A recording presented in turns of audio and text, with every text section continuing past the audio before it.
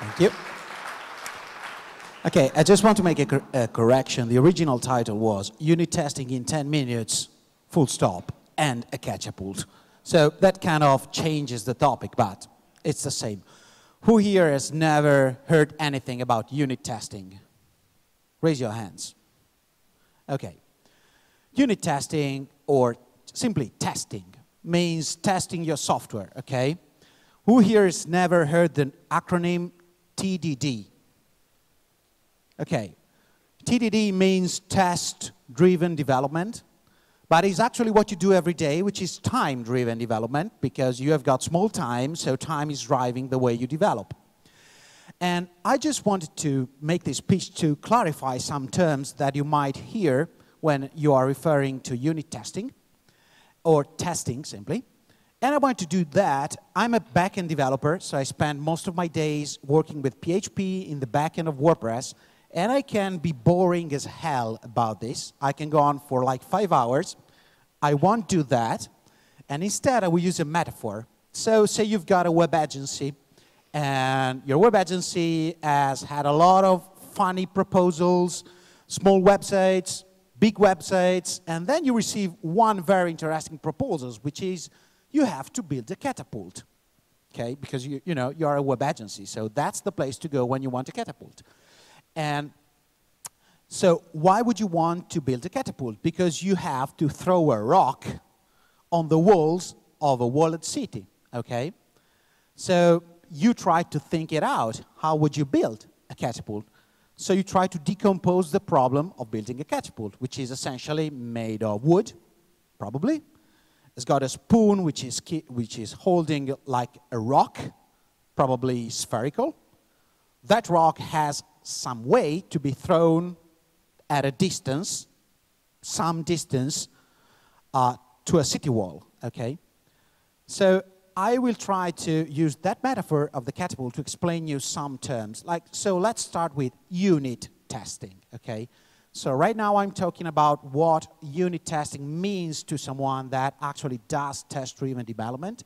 Unit testing means testing a small, single, independent, isolated unit of code. In coding terms, that might be a class or 2 or 3 functions together, okay? So in our metaphor, for example, the unit is a wheel, okay? The catapult has got to be moved around because you can't build a catapult, then say someone, okay, you can throw the rock from the web agency. You have to actually carry the catapult over to the place. So that catapult, that wheel is going to be your unit. So how would you define a wheel? Well, a wheel has to roll. That's easy. Probably the catapult is going to have 4 wheels. You're going to make up, okay, how much could a catapult weigh? So let's say a ton. So you've got 4 wheels, a catapult which is going to weigh a ton. So each wheel has to be able to withstand a weight of a quarter of a ton, right? So you're slowly defining the requirements of the wheel. And you're taking the wheel into consideration. So once you've got a list of requirements, which is, for example, okay, we could make it with wood, but you know what? It should probably be some way withstanding fire, because probably the people on the wall is not going to be very happy with us throwing rocks and is going to, fire something back. Accidentally, that firing back could contain fire, so you don't want your catapult to catch on fire.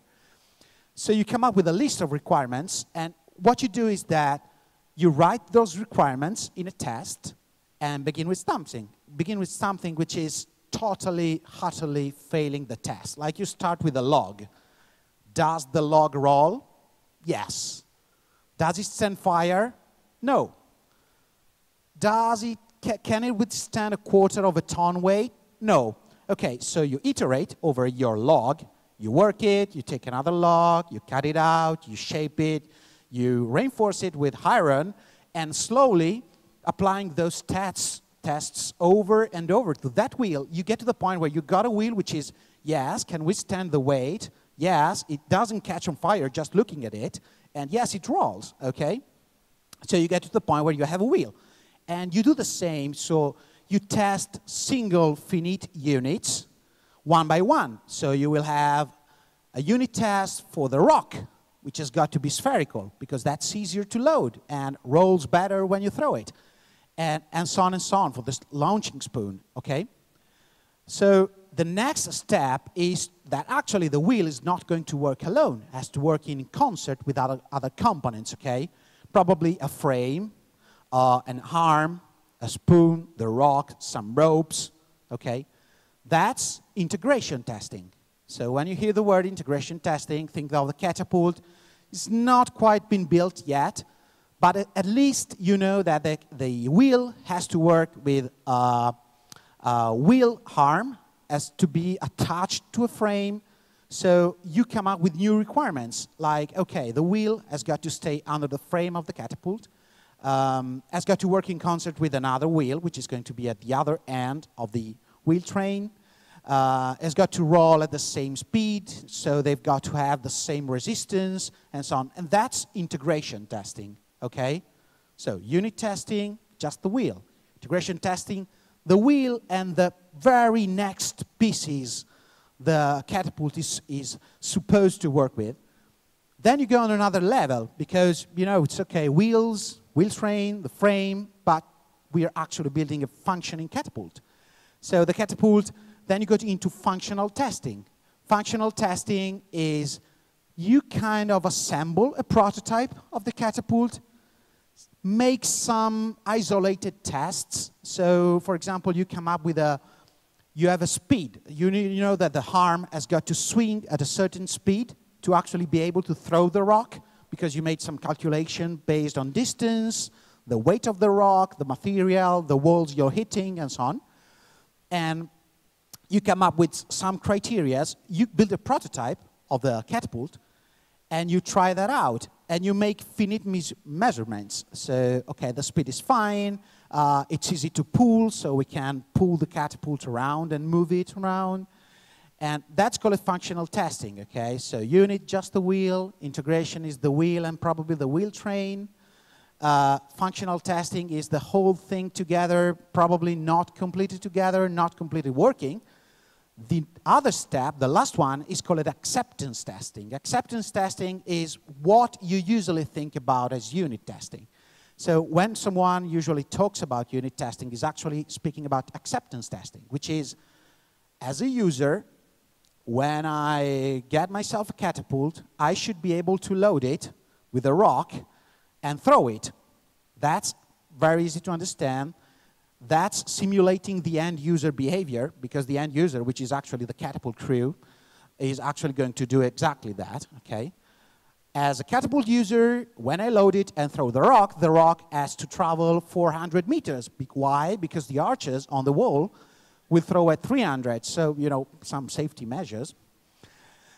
So that's what you get, okay? So you come up with new requirements, acceptance requirement, and you finally crew the Catapult. And that crew is going to be, in our case, WordPress case, is going to be, for example, the web server, okay? And it's going to simulate the user, and so on. So I hope this example, which is, I know, extremely stupid, kind of clarifies the noise and the confusion that often comes with the concept of testing, unit testing, integration testing, functional testing, acceptance testing. Just know what you're talking about. Just know what you want to do.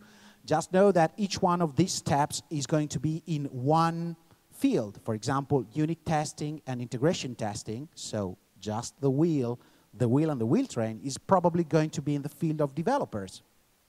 Acceptance testing is probably being in the field of QA people, because they could use a very plain English syntax to say things like, as a Catapult crew, I want to be able to load the Catapult. Functional testing could be both in the hands of QA people or tech-savvy people and developers.